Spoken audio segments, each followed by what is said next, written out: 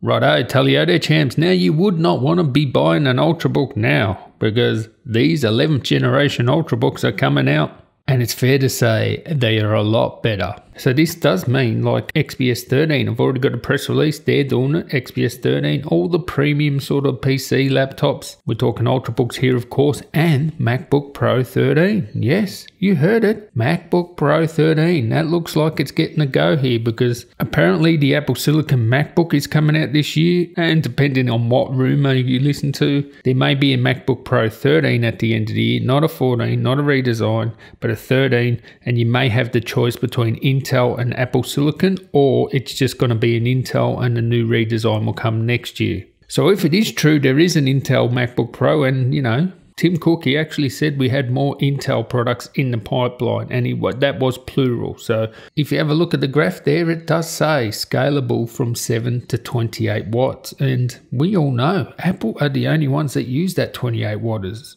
I'm thinking maybe there is another MacBook Pro 13 with Intel, and just any laptop that's going to be using these, it's going to be really good. Now the salient points are new integrated graphics, so the Iris Xe graphics. This is supposed to perform better than the MX330, is it? Yeah, integrated graphics. You'll be able to play AAA titles with Sim Battlefield being played at around 30 FPS, 1080p. And you can imagine this is going to help with, you know, video editing, MacBook Pros, you know, XPS 13s for video editing. It's going to help out the better graphics.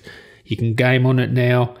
And that's always been the struggle with integrated graphics. Yes, the Iris Plus were pretty good, you know, for more basic games. And yeah, you could play, you know, AAA at really low settings, maybe 720p. But now you might be able to play a few 1080p. We'll show you some benchmarks of what they reckon it is in a sec. Also, new AI capabilities. It is still 10 nanometer, but what they said is with the fin stack arrangement they have with this, it's more like 7 nanometers, even though it's still 10 nanometers, 10 plus plus or whatever it is. It is supposedly a new architecture, but it's based on Sunny Cove. So pretty much the same as Ice Lake, but a much better version. You know, better security, integrated Thunderbolt 4, PCI Gen 4 interface. So yes, PCI Express 4. Now I did ask, will you be able to put PCI Express 4 SSDs in here? So SSDs that can read and write beyond, you know, 3,000 megabytes per second, you know, 4,000, 5,000 megabytes per second. Well, you know, their answer was, well, they didn't know.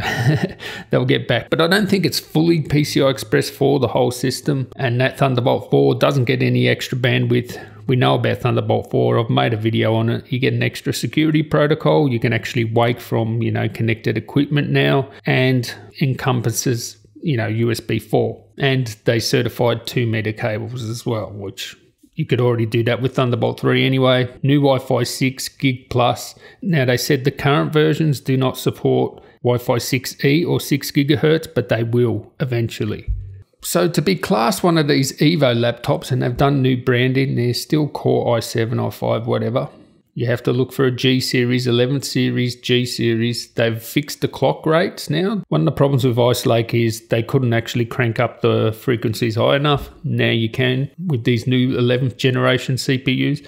Now these Evo laptops are focused at the premium segment, okay? And you have to meet a certain criteria, and you have to get it certified from Intel to actually be called an Evo laptop. So if you get an Evo laptop, you know you're getting premium and it meets certain criteria like responsiveness anywhere, longer battery life, has to be more than 9 hours, has to be instant wake, less than 1 second, has to have fast charging, 4 hours usage, 30 minutes on full HD. And then it has to have the best class connectivity like Wi-Fi 6, Gig Plus, Thunderbolt 4.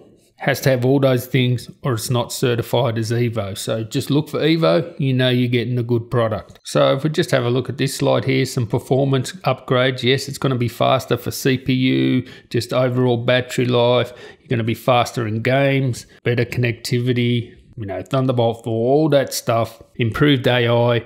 And by the way, even though this is 4 cores, it is a quad core, and AMD systems have 4,800 CPUs that are 8 cores. This is supposed to be compared to that 8 cores.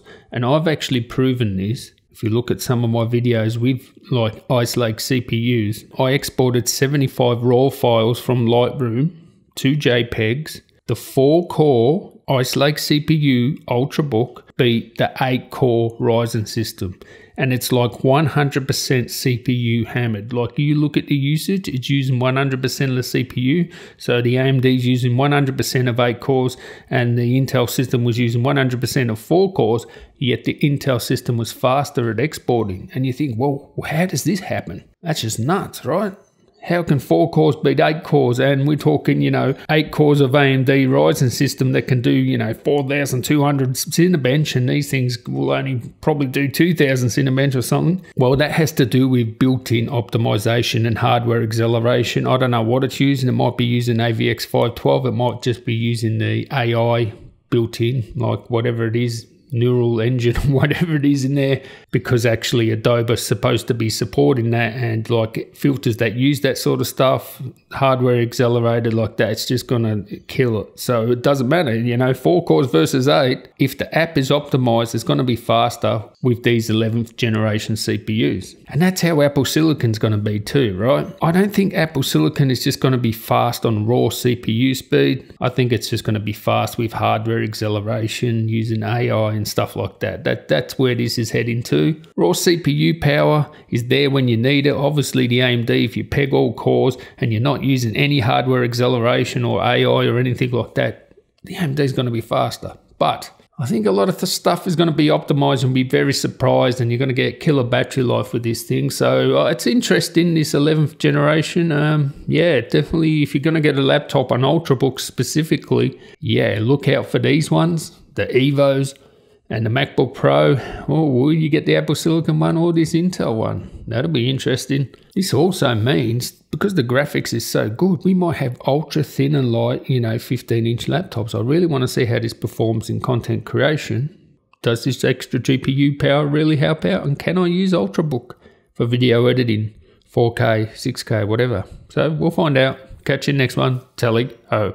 We're excited to launch the world's best processor for thin and light laptops, our 11th gen Intel Core processor. The 11th gen Core processor is the best processor Intel has ever built. It's the best processor on the market. And all of that comes in super sleek, ultra thin and light designs like you see here from 6 of our top OEM partners, including Acer, Dell, HP, and Lenovo.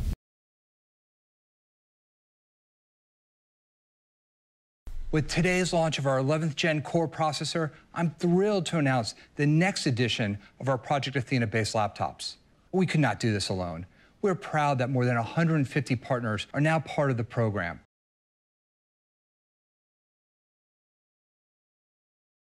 The impact of 11th gen Core and Project Athena are profound. But together, they are exceptional. So exceptional that they deserve their own platform brand. Today, I'm thrilled to introduce Intel Evo.